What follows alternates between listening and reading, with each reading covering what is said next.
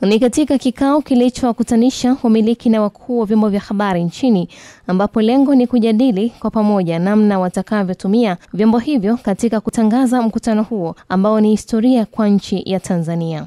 Waziri wa mambo ya nje na ushirikiano wa Afrika Mashariki, Prof.KABUDI, amesema mkutano huo utahudhuriwa na nchi 16 wanachama na kuwakutanisha wanachama 1000.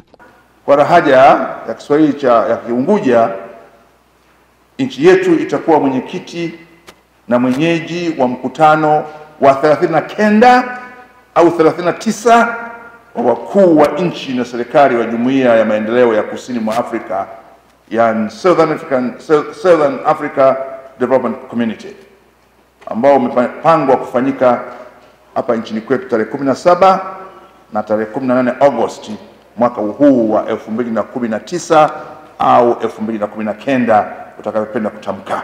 Baadhi ya wamiliki na wakuu wa vyombo vya habari wametoa maoni yao namna watakavyoshiriki kutangaza habari zinazohusiana na SADC. Tutengeneze wazungumzaji ambao watashirikiana na vyombo vya habari kwa maana ya kuandaa vipindi, makala na vitu kadhaa. Isiwe chombo cha habari kianze kuwaomba. Najua ukiritimbo uliopo katika kuomba mgeni kuja kushiriki kwenye vipindi.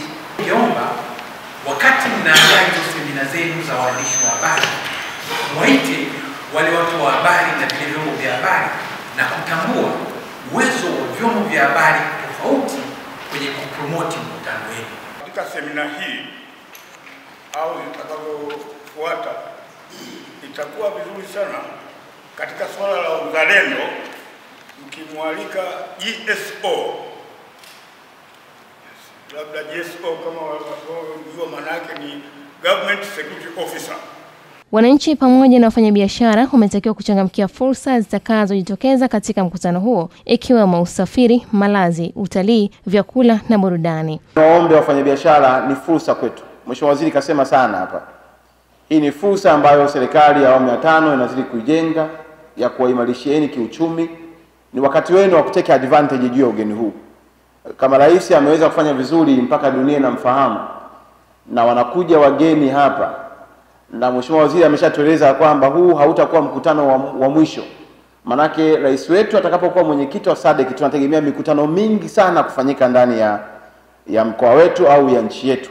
Hivi karibuni Rais wa Jamhuri ya Muungano wa Tanzania, Dr. John Pombe Magufuli, alifanya ziara nchi za kusini mwa Afrika, ambapo ilikuwa ni maandalizi ya kupokea kijiti cha mwenyekiti, ambapo kwa sasa nchi ya Namibia ndiyo inashikilia nafasi hiyo. Stella Joseph, Star TV, Dar es Salaam. Bofya kitufe cha subscribe kisha gusa alama ya kengele kupata taarifa za Star TV muda wote, wakati wowote.